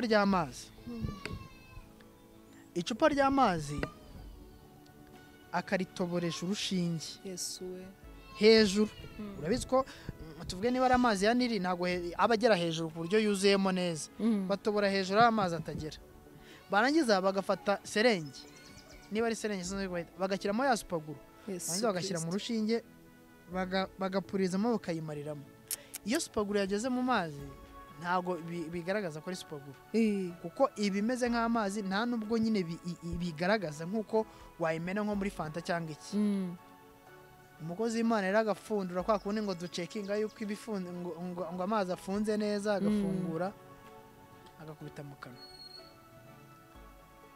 iyo uri kwigisha nta n'iminota n'icumi ushobora kumara ku ruhimbi uhita wifata gutya mu nda bakakujyana kwa muganga ntushobora kugera kwa muganga utarapfa kubera yuko hahandi wanyujije amazi hagenda hashya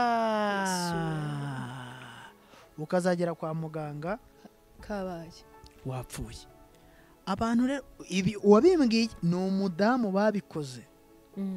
umudamu babikoze umuntu aremera ava mu materaniro bakimara kumuzanira amazi umudamu aza mu materaniro aza kumubwira kuremera ngo ataye amazi ntuze kuyanywa Yesu Kristo tibayaroze ajya kwicara yabimubwiye amateraniro yarangiye ati ni ibi ngibi babakore urugero ruraharanga yarabimbwiye yajana arabimbwiye ati Satani none se ubwo rwaba ari urusengero rw'Imana hagakorerwamo umuntu agatinyuka kugeramo aho ngaho ibyanditswe byera mu isezerano rya kera bigaragaza ko urusengero rw'Imana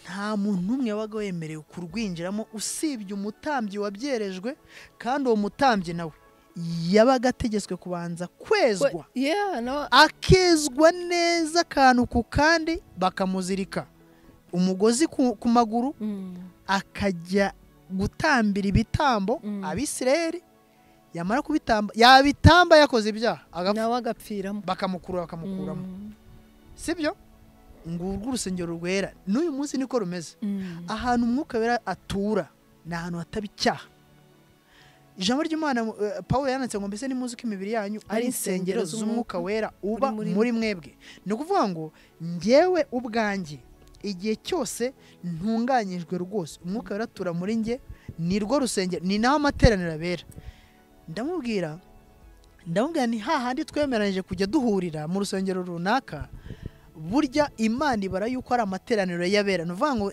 ni za nsengero z'umwuka wera zahuye kugira ngo zungurane itorero ryungurane ndamubwira ni ibi byose twirirwa tuvuga ngo nsengera aha tubyitondemo tunabyitondere cyane kuko biduhisha ukuri k'urusengero Imana yatubwiye ese ubundi Plaisir ari amateraniro bayise ngo arera ubundi iyo abana b'Imana babaga bateranye yego impano zose zarakoraga yego cyane naga ari umuntu umwe yahagarara ku ruhimba amasaha 2 amasaha 3 ari uvuga wenyine atanga amabwiriza uko mamashi wayakomye nawe nabo bakaba bamubonye urumva ntago ariko byagendaga bajya ngo ujya avuga ngo umuntu udakomera Imana amashyi ngo abatera umwako cyangwa abafite ishyari ngo ufite ishyari cyangwa ufite ibindi bintu ujunditse kandi hari igihe mu by'ukuri umuntu aba avuze ibintu ukumva we wakubita akajisho muri rya jambo twahawe ukumva ntibihura ega tuba turi no mu isi ya meditation ibyo umuntu aba ari kuvuga ubona nabitekereza kugira ngo ubyumve mu bintu mu mayerere ntashobora gukora ni igihe umuntu umpagaze imbere ari kuvuga ijambo ry'Imana njyewe nanjye ndangaye ntari kumva ntibibaho kuko sinshobora gukoma amashyi ntumvisha impamvu nyakomye sinshobora kuvuga amen ntazi impamvu amene bivuga ngo bibe bityo sinshobora guhamanya nawe rero ntazi impamvu duhamanije yego niyo mpamvu ntajya ndangara yego kimwe no kuri iryo jambo ushobora kuryumva ari uko ugeze mu rugo reka ntabwo ibintu bito byumva ukumva akubwiye ijambo rigukoze ku mutima ayo mashyi ukumva siyo ahisaza ntunayumve ahubwo ko yavuze bitewe n'uburyo Imana irimo ikuganiriza yego ugasanga umuvugabutumwa uhanura abujijwe guhanura yego sibyo ntaho uwo mwanya urumva nimba ufite ijambo ry'ubwenge ntabone umwanya wo kuritambutsa kuko hari nyiri urusengero kandi ijambo ry'ubwenge abari rya nyiri urusengero ngo nta wundi wemeye kandi n'umuhanuzi mukuru abari nyiri urusengero ngo ni marayika w'itorero sibyo ngo ni marayika w'itorero byarakomeye ibintu byarakomeye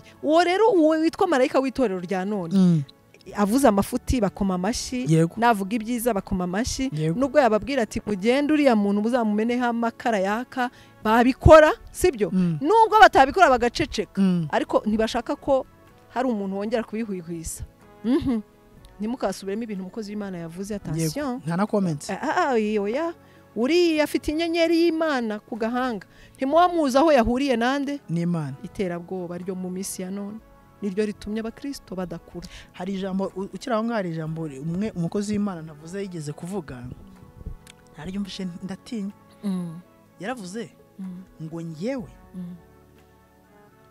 ngo nta muntu nasaba imbabazi can you imagine ngo ndabizi neza yuko nzajya mu ijuru Yesu ngo niyo naba ndi ku mwuka wanjye wa nyuma nta muntu nasaba imbabazi ndabizi neza yuko izina ryanjye ryanditse mu gitabo cy'ubugingo ibyo bintu byanteye ubwoba ibyo bintu si ugukoresha ibintu byanteye ubwoba biteye ubwoba ariko se bajya bibagirwa ko iyo usomye ari amatorero 7 nta hantu waba warasomye yuko urumva handitse ngo iyo usomye mu itorero byandikiwe mu byahishuwe nta hantu waba warasomye havuga ngo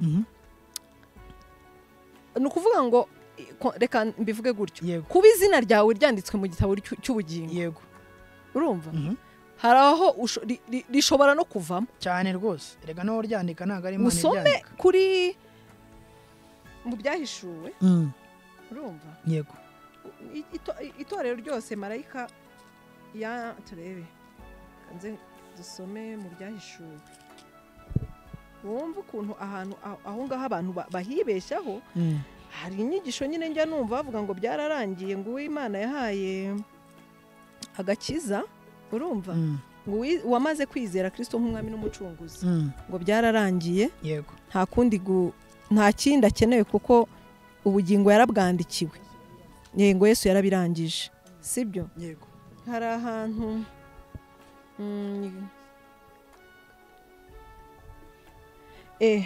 dore urwandiko rwandikiwe ni ibyahishuwe ibice 3 reka twisomera kanyuma kugira ngo tubone uko tuvuga kuri icyo kintu ni umurongo wa 5 ngunesha ni uzambikwa imyenda yera yego ngo kandi sinzahanagura izina rye na hato mu gitabo cy'ubugingo ahubwo nzaturira izina rye imbere ya data n'imbere y'abamarayika be ufite ugutwi niyumva ibyo umwuka abwira amatorero ni ukuvuga ngo niba habaho igikorwa cyo guhanagura nuko haba harabayeho icyo kwandika cyane rwose right cyane ntago yahanagura watanditse yego bishoboka reko no guhanagurwa wahanagurwa hanyuma mu Baroma 11 umurongo wa 17 aravuga ngo ariko niba amashami amwe yarahwanyuwe nawe uri mu nzenze wo ku gasozi ukaba waratewe nk'ingurukira hagati y'amashami ugasangira nayo amakakama y'igisi cya Elayo ntukirarire ngugaye ayo mashami niba ari wirarira uyagaya wibuke ko atari igishitsi kimeze kuri wowe ahubwo ni wowe umeze ku gishyitsi ahari wavuga uti amashami yahwanyuriwe kugira ngo nterweho ni koko kutizera niko kwayahanyuje none nawe kwizera niko kuguteyeho ntukibone ahubwo utinye kuko ubw'Imana itababariye amashami yakavukire nawe ntizakubabarira ahangaha yavugaga igihe abisirayeli bahwanyuje ku gitare cyo Kristo tugaterwaho ariko Imana avuga ngo ntitukibone ntitunakirarire kubera yuko Imana itarababariye abisirayeli natwe kudukuraho biroroshye exactement iryo jambo yararivuze rintera ubwoba ariko ni iminsi nyine mibi ni iminsi igoye gusa nyine hagoye babandi nyine bafata umuntu bakumva ko icyo avuze cyose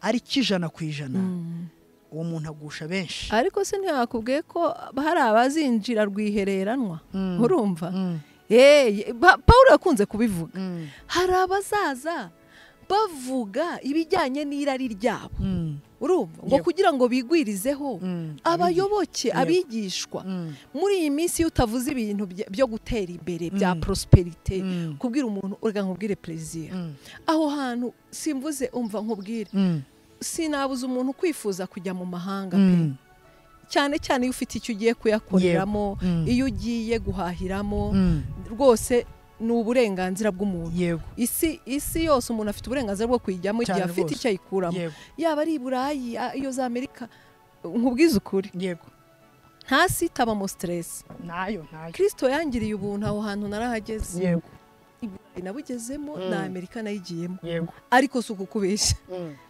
naho stress zira hari abantu bahari batishimye cyane rwose hari abantu bahari batanezerewe ariko hari n'abahari bishimye hari n'abahari banezerewe urumva icyo nishatse kukubwira nakubwiye nti naho ni mwisi cyane imibabaro igera ku banyarwanda nabo hari ibageraho igera ku bantu b'ibunaka n'abanyamerika ibagira ko harimo n'abiyahura harimo abiyahura hari ubona abihiwe n'ubuzima kandi ari yatuye sibyo ntago wakagombye kubwira umuntu umwiringiza ibintu byo mwisi no kuri Plaisir ibintu byo mwisi byose bigira garanti n'ukuri kw'Imana suku kubeshya uriringira si cyo umuntu arakubwira ngo ubukingwa kubonye ushinze iduka ngo Imana ngo igufungurije iduka ngo niba koko yabimweretse Imana ishimwe ariko yibigukuruza hari igihe nabikubwiraga bitari byo wese ujya ngo sagarukira aho ngaho arakubwira tuzaza n'ituro urumva ntuzatwibagirwa unyibutsa ku kantu hari icyo nshaka kukubwira kuri icyo kintu cy'ituro umva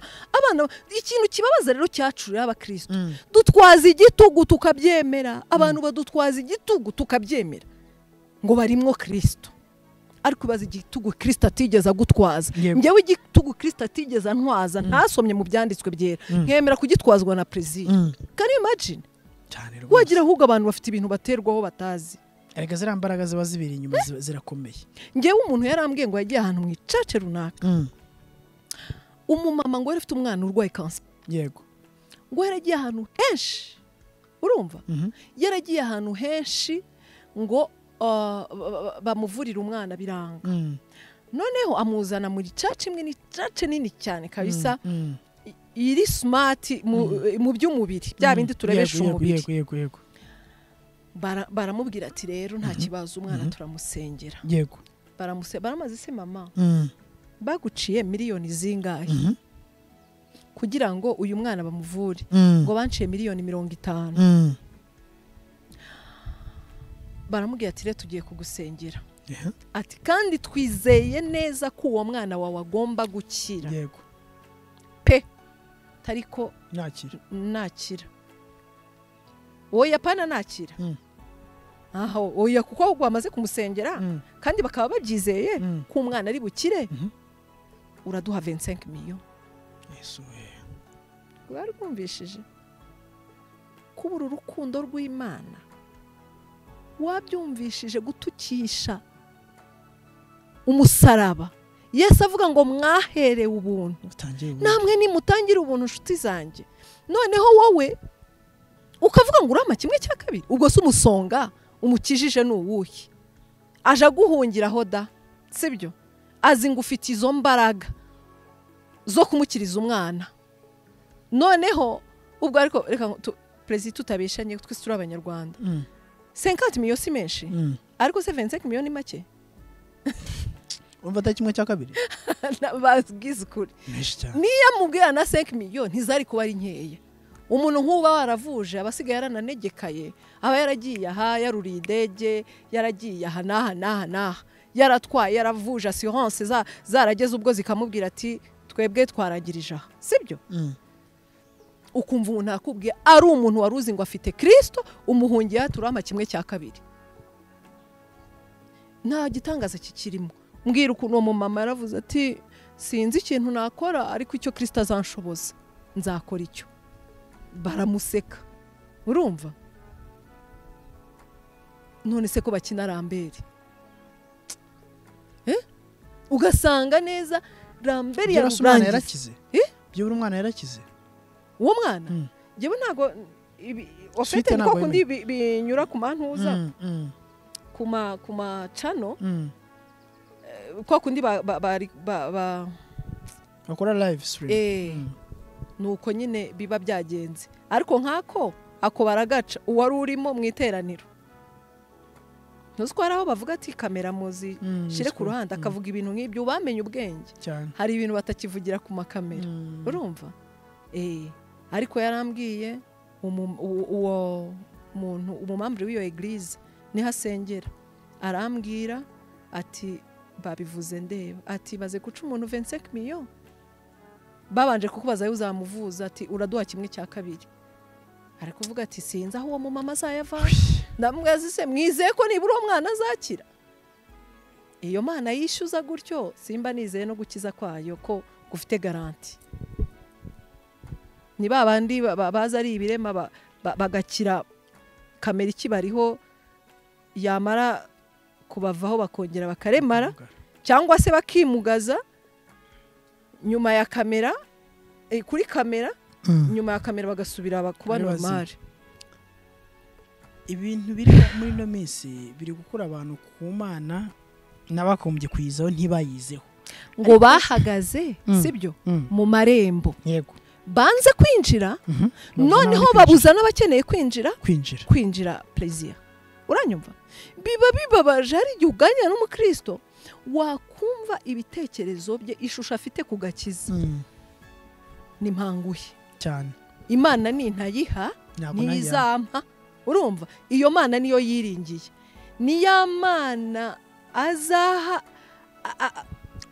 azakura nko bakunda abasore bakurura umukobwa akamushukisha ibi kuko niyo bigishije cyane uko nduzi ntago wigeze ujya kudaraga se ntuza madame wawe cyane ibyo izo ni principe z'umuntu uzumudrageri wese iyo bitaracamo umuha umwanya mwinshi ukamuha ibyo ufite byose n'ibyo udafite ukamuha n'ibyo udafite ukemera n'ibyo ndajyaga mbona avuga ngo wahaye ikivu cyose n'amafa kirimo na za nyungwe ugatanga uko niko bazimana sibyo bazimana ko kugira ngo igusubize ngewe hari urusengero nigeze kujyamo umuntu antumiye ruzwi koko rwa class kabisa rw'abasirimu urusengero ruba ruhumura haba hahumura ahantu winjira kabisa abanyamubiri ngo niko bumva presence y'umwuka urahagera yakumva ukuntu ruhumura ati hano bati icyubahiro cy'Imana turakibonye uziko ibyo bintu bigereranywa n'itorero ry'irabudukiya ngo irabudukiya abantu bose ngo iryo torero bari bazi ko ari abatunzi ari abakire Imana yabareka bana abatindi bo kubabarirwa urumva abatindi bo kubabarirwa noneho iryo ngiryo principe zabo au fur et à mesure utanga byinshi ni nako nawe ubona byinshi ngo ubwami utabibyemo nawe ntabwo bugukorera aho hantu rero my friend haba competition yo gutanga biteye ubwoba oya haba competition yo gutanga koko ubwami bizere ko nawe watanze nk'eshanu reka nkubwire Plaisir ndashima Kristo wabambwe ko kuva nakizwa ibyo bintu umwami yabimpishuriye Plaisir amafaranga ibyo mfite nanjye ubwanjye ni bya Kristo ayo mafaranga mfite abantu benshi bababaye sibyo ngomba kuyakoreramo umurimo Kristo ibyo aba yambashishije kubona muri bike yampaye mba mfite abantu nakoreramo nakoramo ibyo Kristo ashaka ko nkora sibyo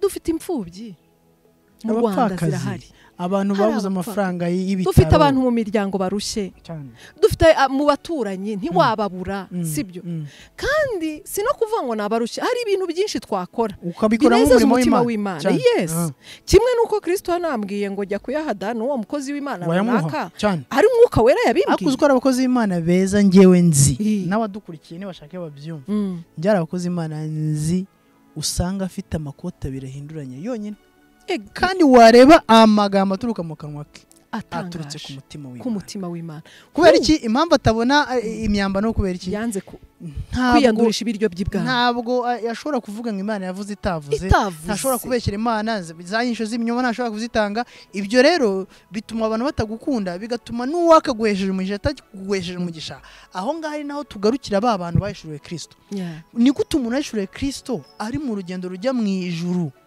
akabizi neza yuko umutima w'amanya n'Imana yuko ari mu rugendo rujya mu ijuru Imana yamwiyeretse ariko no mwisi Imana ikaba yaramuhaye umugisha bifatika ni gute adahindukira ngo atekereze ku bakozi b'Imana bazima nawe abahesha umugisha kugira ngo bakomeze umurimo w'Imana genda bazi usanga umuntu rwose ngewe hari n'uwonzi nigeze kumutumira ahantu hamwe bambwiye ngo nimbashake umukozi w'Imana noneho ndagenda ndamubwira nti rero ndashaka yuko ujya kubwiriza hano umugabo arambwira ati Plaisir ntabwo tujya tuganira ariko umunsi umwe uzaze tuganire mu rugo ngeze iwe mu rugo anyereka akagozi amanika y'imyenda arambwira ati mbwira umwenda najyana muri uriya rusengero wantumiyemo ndikanga afata telefone arayifungura urabona zino telefone ukuntu zimeze ubanza hari telefone zisigaye ziza muri minsi nta bateri ziba zigifite no we yari afite telefone ya smartphone ijyamo bateri za Tekino arayifungura ayifunguye nsanga muri Tekino ye ni smartphone harimo akabateri gatoya ko muri telefone ya karasharamye yarayifashe ayizirikisha fimbo arangije arenzaho intoza arenzaho nyine urugi rwayo ahita ashyira muri kava ku buryo utamenya yuko telefone ibitse akabateri katari akaku none iyo ako kabateri gahora kazima buri munsi arambwira ati ibi byombi urabona binyemera kuba nahagarara imbere y'abari abantu ariko wumvisha amagambo aturuka mu kanwa ke igitangaza kimanuka cyakora nagize umugisha Imana yampaye udufaranga dukeya mbikora gutyo wenda abantu ntibaze kugira ngo mbivuze kugira ngo ngire ariko no kugira ngo byibura uwo munsi yaragiye arabwiriza icyo nenshatse kuvuga rero nenshatse kubwira abantu yuko ahantu ho gukorera Imana mu butunzi harahari henshi ariko kuko Satani yamaze kuduhuma amaso mu madini tubamo ahubwo amafaranga aho tuyashyira nta nubwo akora umurimo w'Imana. Oya ikintu gitangaje ni amafaranga yacu y'abakristo ba none babarizwa aho hirya no hino wagira ngo bari muri competition kugira ngo tugaragare ugasanga nayo myumvire yo kunguka cyane yo kunguka ugasanga ngo hari decor iri muri church ngo imaze iminsi yego ate se nta muntu wakwitanga tugahindura decor kandi warebe niyo decor ukabona nta nikitwara iracyari na cyashya kuko ibyo sibyo Kristo yirwe sibyo yadutumye ukayiba ati akaba ritanze ngewe kubw'umurimo w'Imana rwose ntanzaya kugira ngo bahindure decor uruhimbirwa inzu y'Imana uzajye rusa neza kandi ugasanga afite nk'abantu sibyo bamugaragiye bari iruhande bumiwe cyane abana babuze minervare abana azi bamanitse imbabura ariko kuko azi ko nabikora nta kamera iri bubi muriho yego kandi abanye babikoze baranabashimira ku mugaragaro wakwitanga mikro nayo se iyo wikatanze mikro nayo ubwo ngubwo kandi harimo inyungu ebyiri kuba bikoresha iyo nibanje nkitanga miliyoni 5 zo gushira amapave ya church yego uguri buhaguruke nyuma yanjye saraza avuga ngo nanjye ngo ntanze ngo 10,000 oya shiraho miliyoni 10 oya nukuri ubwo oya nubwo atashiraho miliyoni 10 kameme nawe arenzaho gake byibura cyakajya muri icyo cyiciro nanjye ntanze miliyoni sibyo nanjye kugira ngo bigende gutya undi wa fake bya bindi bijyanye ngo byabicaye bisakuriza Imana ugaraza ntabwo uko avuga senkani cyane sibyo cyane anabivuga afite isoni cyangwa avuga ati nta kuntu mwarebesha hirya kamera ariko wa wundi niba yavuze aramotiva n'abandi urumva bakora uko bashoboye urumva kugira ngo bagaragare imbere y'umubyeyi w'itorero sibyo atabagaye ugasanga niba umuntu ibintu tubamo bimeze ni ibintu umuntu w'isi ufite umutima wa kimuntu ufite indangagaciro za kimuntu adakora cyane rwose nuvuga ngo umunyedini aragenda akaba mubi cyane kuruta umuntu udasenga ngo babubwikubwe umuntu ngo wabayobotse wayobotse mene izo nyigisho ngo abubwikubwe kabiri umwana w'igihonoma cyane kubera ko na kakandi kakaremano karagenda bagakumaramo aho wumva kugomba gukora iteka kugira ngo abantu babone ibyo wakoze ibyo wakagombye gukora kugira Imana igushime cyangwa se sigubwe neza ntubikore ni gute Plaisir nge hari ibyo tuzabifatira ikindi gihe simbizi Uwiteka nabishima uzi nk'umuntu wibaka kubwira ngo icyacumi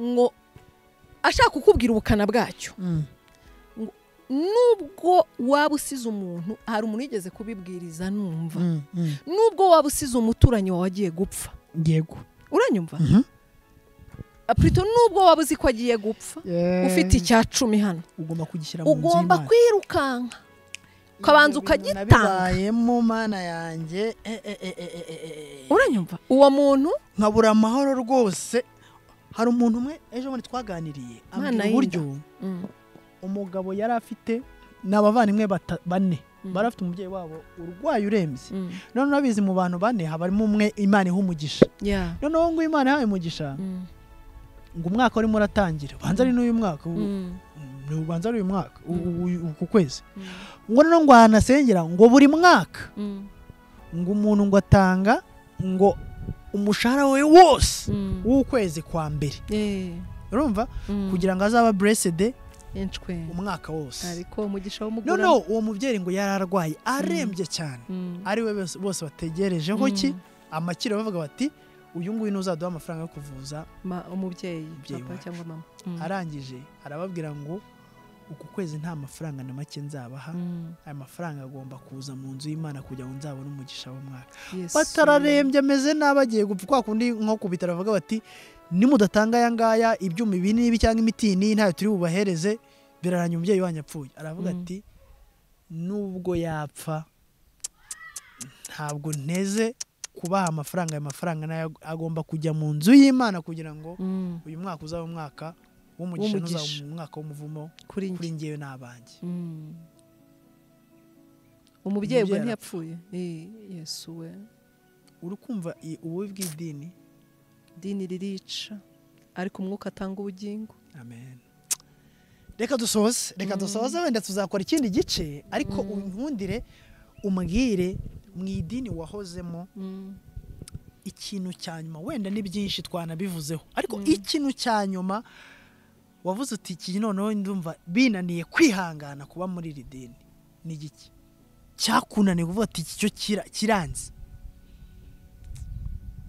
Njyewe rero sinavuga ko ari muri iryo gusa, nubwo ari iryo byabaye nka confirmation kugira ngo mbone ukuntu nsa nkaho mba nitaruye, ntegereza ahandi wenda simbizi niba hari aho Imana itegereje kuzantereka. Yego, jewe dore ibintu nanga mu idini bikambabaza umutima cyane. Yego, cyambere kurobanura ku butoni,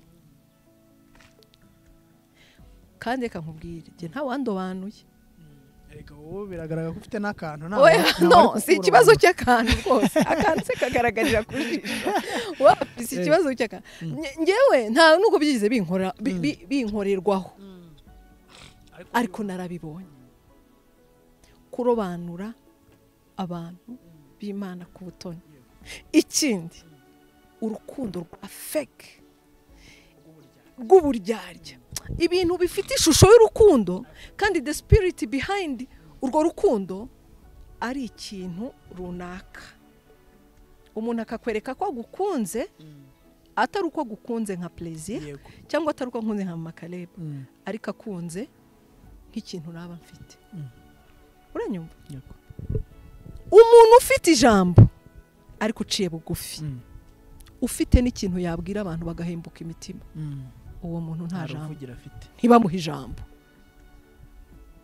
Uranyumva? Bajya kwimika,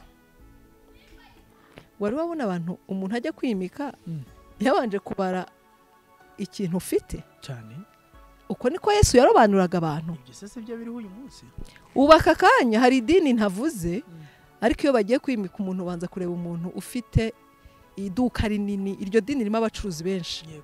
Umuntu ufite iduka rinini, Matewusi, uwo ngo niwe bari mwarimu, niwe bari diakoni w'imbaraga. Uranyumva? Pasteur agomba kuba ari docteur cyangwa se professor. Kandi si necessary ko byibura uri na professeur muri theology. Urumva? Uko batoranya siko Kristo atoranya. Ko bareba ntago ariko Kristo ashaka ko bareba, ariko ufite amaso y'itorero rya none ntago ariyo maso ya Kristo, sibyo? Ibyo bintu rero iyo mbireba ngiye bikorwa kandi bikomerwa amashi cyane. Plaisir, ndababara kandi ntago mbere guhora nca imanza ngo nicare umutima undya mara amasaha 2 ndi muri cace ndeba umuntu araje mu gitondo. Plaisir yazindutse akicarira ahantu heza ari bukurikirane inyigisho neza, sibyo? Ahataba deranje n'abakomeza basohoka ngo yazindutse yiboneye umwanya mwiza. Yewe nicaye no muri izo zazindi z'imbere cyane, wowe wenda ni nko ku murongo wa 3 wenda. Ubwo babandi abo bazibikiye bakaza noneho rero ni haza kuza ingagari zazindi ziza saa 6 saa 5 zidakeneye kuramya, baza abantu bose bicaye bahite baza bahagurutse umuntu runaka uciye bugo ati hari umukozi w'Imana uje ati jya inyuma. Ibyo bintu bibirira bitubuza ngo ni haza umuntu wambaye amazahabu. Urumva? Uranyumva? Ngo akaza mukajya kumuha intebe z'ibyubahiro, wamutindi yaza, niko birivuga, ngo kamubwira ati wowe ngwino ujye wicare munsi y'ibirenge byacu. Ngo bazaba bakoze ibizira. Plaisir na Bibiliya yabisobanuye, kurobanura ku butoni. Ibyo bintu biri mu bintu byagiye binzengereza. Ikindi cyanyuma reka bari cyo nsa nkaho nsorezaho, gukora gukora ibyaha mu izina rya Yesu. Nibyo biri mu zitwa insengero zo mu minsi ya none. Gukora amafuti bakayitirira Kristo, gukora ubucuruzi bagacuruza ijambo ry'Imana ariko bakaricuruza mu izina rya Yesu, kandi bagamije ku bigega byabo byuzura. Imana yo mu ijuru, twese njye ubikubwiye uri kuvuga akakanya ntago ari uko ndi umukiranutsi maze kugerayo, oya, ariko kimwe cyo nibagirwa ibiri inyuma nkasingira ibiri imbere, kandi ikindi mba numva uko biri kose mu ntege nke zanjye mparanira ko Kristo atagomba gutukwa jyewe mpari, kandi nkaharanira ko nubwo nagira intege nke amafuti wenda yangwaho, ariko sinshake kuya Kristuza kuko nayakoze kandi ndi umukristo. Rero umwami Yesu aduhana umugisha n'ibyo. Yesu agumugisha mwinshi. Uko biri kose ikiganiro dukoze ni gito cyane ugereranyije n'ibyo twagakwiriye kuvuga, ariko nta gato imbere y'Imana cyangwa se mu bwami bw'Imana nta jambo nimwe rimanukira ubusa. Hari icyo Imana iri buze gukora mu mitima y'abadukurikiye, nubwo waba umwe bamenye ukuri byaba ari umugisha, kuko nabo bakubwira abandi, cyane ko iyo umuntu amaze kuhishurirwa cyangwa se kumenya ukuri agiye cyaka n'umwete wo kugira ngo n'abandi bamenye ukuri hanyuma baturwe. Reka mbashimire cyane. Rero tugiye gusoza n'isengesho, hanyuma rwose igihe icyo ari cyo cyose mwumva hari ikintu mufite mukwiriye kubwira abantu b'Imana, ni karibu. Turi mu minsi ya nyuma, dukwiye gukoresha igihe cyacu neza kugira ngo mu gihe bitazaba bigikunze abantu bazaba baramenye ukuri. Yesu abamugisha mwinshi. Amen. Ni karibu. Data mu izina rya Yesu turagushimye, turaguhimbaje, tuguhimbarije kwera no gukiranuka kwawe, tuguhimbarije urukundo n'imbabazi byawe bitarondoreka wa mwami we. Mwami turagushimiye ku bwa byose, tugushimiye ko abanye natwe muri iki kiganiro, turagushimiye ko watubereye Imana ukaba mu ruhande rwacu, izina ryawe nirihabwe icyubahiro. Ibi tuvuze ni bimwe muri bike bikenewe mwami wanjye, kugira ngo ni bimwe muri byinshi bikenewe kugira ngo itorero ryawe mwami wanjye ryubakike, ryongere rigire uburyohe, ryongere rigire ubuzima. Mwami wanjye turakwinginze ngo ukomeze udushoboze kuvuga, gusemerera tuvugishijwe nawe, kugira mwami wanjye ngo itorero ryawe rihagarare hahandi wifuza ko rihagarare. Kristo twongere tube umucyo, Kristo twongere tube urumuri mwami wanjye, udushoboze kuvuga ukuri, udushoboze kuvuga ibyo wifuza ko tuvuga. Hanyuma mwami wanjye abantu bawe bongere bahembuke, abantu bawe bongere bagarure ubuzima bwo mu buryo bw'umwuka. Ineza yawe n'imbabazi zawe bikomeze biganze mu mitima y'abagutegereje bose. Mwami turakwinginze Yesu Kristo, uduhe imbaraga rwose, uduhe kunesha, kugira ngo Satani adakomeza kwishima hejuru y'itorero. Urakoze mwami, tugushimiye ineza yawe, tugushimiye urukundo rwawe, turagushimiye kutwumva, turagushimiye kandi Kristo Yesu kutazemera ko Satani aduherana rwose. Urakoze nyaguhora ku ngoma. Reka icyubahiro, gukomera bigaruke ku ntebe yawe y'ubutware iteka ryose, mu izina ryawe Kristo Yesu dusenze kandi twizeye. Amen.